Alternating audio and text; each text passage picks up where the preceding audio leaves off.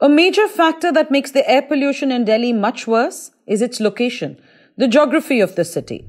Firstly, because it's landlocked, there are no coastal winds that blow away air pollutants. However, in summer, the heat helps in moving the air higher, where seasonal winds can help disperse the smog. In winter, however, wind speeds reduce, worsening the problem. In addition, from October, stubble burning starts in Punjab and Haryana.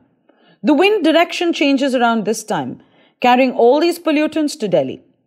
Since the wind speeds are low, pollutants cannot be moved away easily. The other physical barrier is the Himalayan ranges to the north that block the movement of air. So the air is pushed in but cannot escape, leading to an accumulation of particulate matter. In winter, the cooler air stays close to the Earth's surface. The warmer air above forms a kind of lid, almost stopping all movement of air. So any mixing of air only happens within this layer. So pollutants stay trapped at the lower levels of the atmosphere, which is the reason why pollution levels go up to such unbelievably high levels in winter in the NCR.